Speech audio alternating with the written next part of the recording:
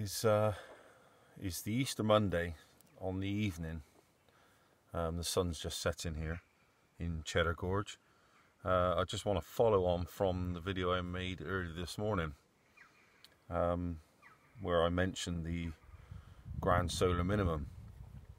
You see, there are different planetary alignments, very strange ones coming up, ones that we've never actually, we haven't got clear records of.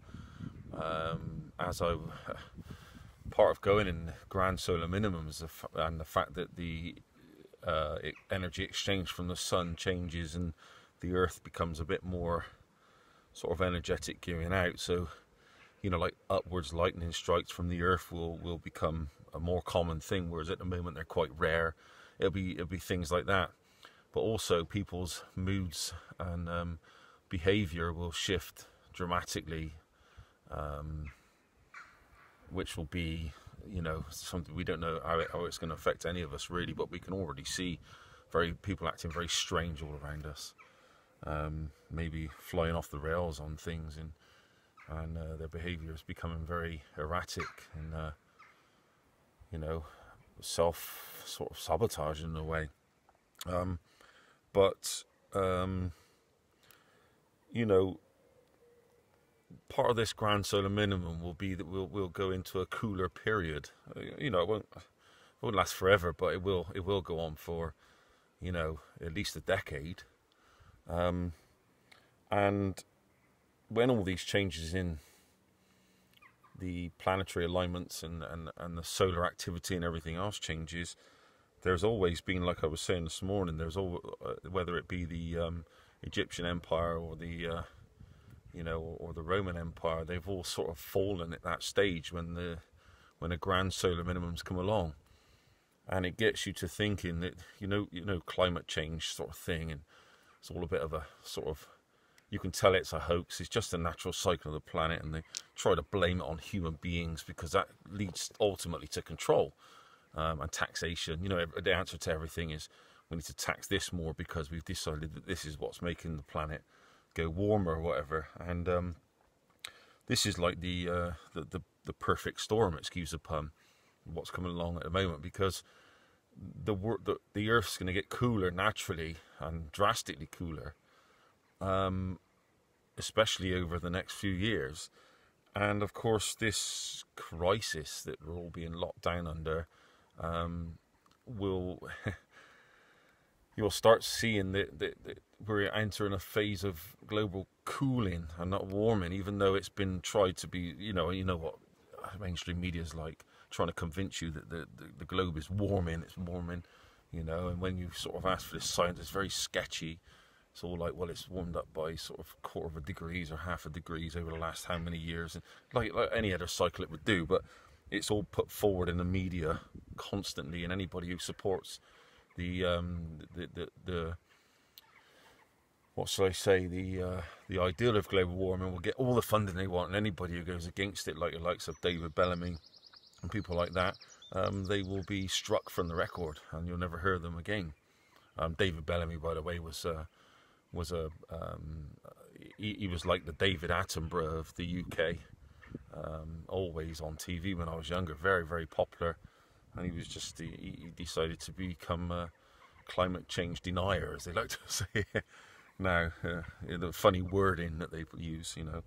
But yeah, of course, this part of this now will, when the globe actually naturally cools, of course these people in positions of power will be able to say, see what's happened as soon as we stopped all flying about and using our stuff, because you know it's changed for good. This isn't a temporary change. This is a long-term thing. This is the world you used to know is totally gone, and I think that's a good thing.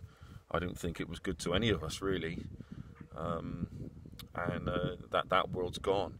And when a new world comes along, it will be a lot different. And of course, this natural global cooling will be used to be able to say, look what's happened now, all us nasty humans have stopped doing this and doing that. I'm not saying we're squeaky clean on what we do, and I'm not saying we can't improve. Of course we can. We can always improve on what we do. But you know, we can't let this natural cycle be used to enslave the entire human race. You know, it's not right. But yeah, we're going into a new phase. No one really knows what's going to happen. No empire has ever, or dynasty has ever survived this cycle, and that's why you can see such control coming up. And that should give you hope, really, because remember that when your freedom of speech is taken away, it's because what you've got to say is enough on its own to destroy a whole. The truth you've got to say is enough to destroy the whole paradigm, the whole image that these people who take away your freedom of speech are trying to suppress. You know, so what you've got to say is very, very important at that time when you know, more important during a time when your freedom of speech is taken away than when you're just allowed to say whatever you want. So you need to speak like I am now, and you make yourself a sort of a target by everybody and everything, and you get on lists and whatever else they've got going on in the background. But see, that's a positive thing. You know, it's a good thing that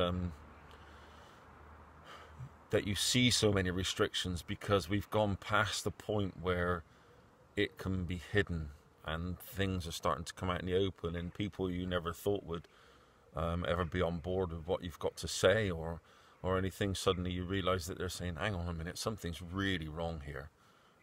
This is not right. We shouldn't destroy a whole global economy, which was dead anyway, by the way.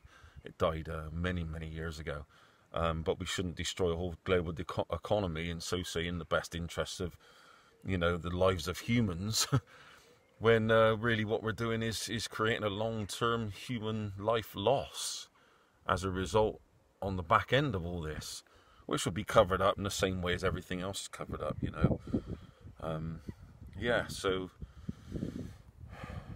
just a further fault really on the grand solar minimum, and how that, you know, imagine these lightning strikes going up, and now you'll start looking at maybe stone structures that are built all around the world, from dolmens to pyramids. Are they a way of safely expelling the energy that the Earth's got up into the atmosphere? Are they protection? Were they built in fields? You know, these shelters were built in fields. Were they protection for humans who were out on working their land or growing vegetables, whatever they may have been doing, you know, hundreds or thousands of years ago? Anyway, I'll leave it there. I'll leave you with that thought. And I've got plenty to say on this subject. I could go on forever, but I really don't want to.